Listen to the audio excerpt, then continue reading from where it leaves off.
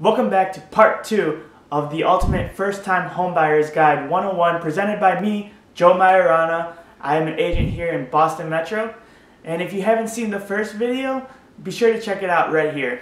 To get you back up to speed, we already talked about finding your agent, getting pre-approved, setting your expectations for your wants and needs of buying a home.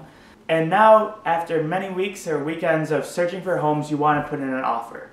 And before we get into that, make sure you hit subscribe, like this video. So I make these videos to help educate people on how to buy a home and real estate in general. If that is something that you're interested, make sure you hit subscribe. And if you're looking to buy a home in the Boston area, make sure you send me an email.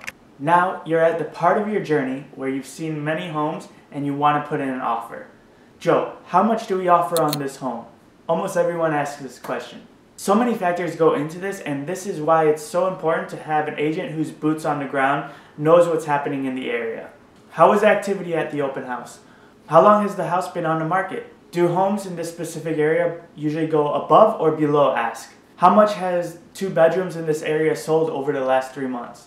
I myself enjoy crunching numbers, trying to figure out what a fair offer is. And if this home is hot, we want to make sure we have a seat at the table for round 2. What is round 2? Round 2 happens for a hot home after all the offers are due.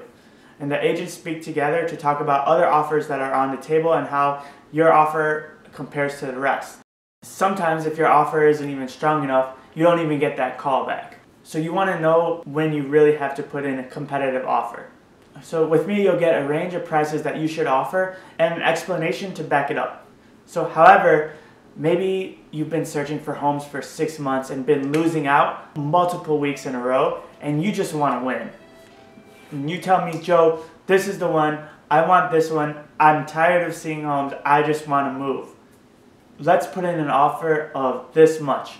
That's totally fine. Sometimes personal value outweighs market value. And if that home has what you need and you're willing to go over market value just so that you can put your family in that home, that decision is totally up to you.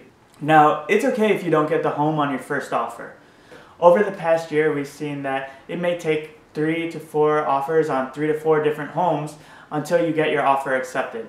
So don't get discouraged if you don't get accepted on your first offer. And honestly, that's one less person you're going to have to compete with in the future.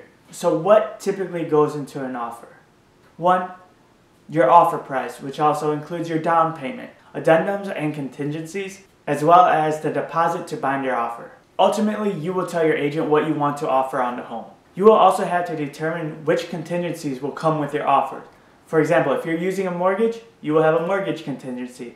If you're going to do an inspection, you will have an inspection contingency. With your offer and contingencies, you will also include a $1,000 check to bind your offer.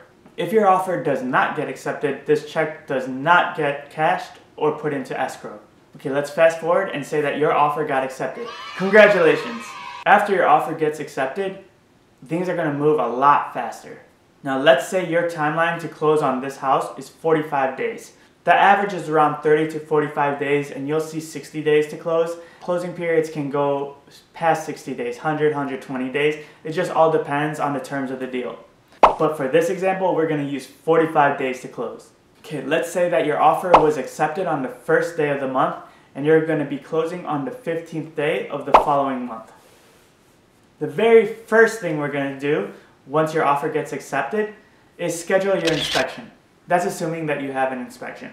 You need to get this in the books ASAP, probably the same day that you get accepted. This ensures that we get an inspection quickly and during your preferred time. You'll want to be present during the inspection. Now, your purchase and sale will typically happen 7 to 10 days after your offer is accepted. Signing the purchase and sale is saying that you guys agree to the terms of the contract. This is also when you give your down payment. You want to schedule your inspection as soon as possible before the purchase and sale. I don't know anyone who can do inspections. It's okay, your agent should have a list of people that you can choose from.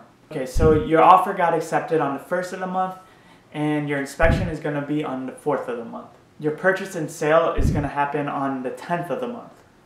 During this week and before your purchase and sale, this is when you're going to actually apply for the loan. Remember when I told you to get pre-approved for the loan? Perfect. So we're already ahead of the game. So Now all you have to do is apply for the loan. So you will need to obtain this loan within about 3 weeks of your purchase and sale agreement. So 3 weeks after the 10th, you're supposed to have the loan. So after obtaining the loan, you're pretty much good to go from here. So your loan gets approved, you're going to receive the terms of the loan and a bunch of documents explaining it. Most importantly, you're set to close on time. Okay, so closing day is going to be on the 15th. Now the buyer and the seller meet on closing day, and make sure you have your pen handy because you will be signing a lot of documents, mostly pertaining to the mortgage. Now these are documents that you already saw and read. Again, just making sure you understand the terms of the loan. So you will also bring a cashier's check or be able to transfer the out-of-pocket money known as cash to close. And then the deed is transferred and you are officially a homeowner. And that's about it in a nutshell. I hope this video was helpful for you. If it was, give it a thumbs up. If you're not subscribed already, please subscribe. And if you need any help with real estate, especially in the Boston area, make sure you do send me an email. My name is Joe Majorana, and I'll see you on the next video.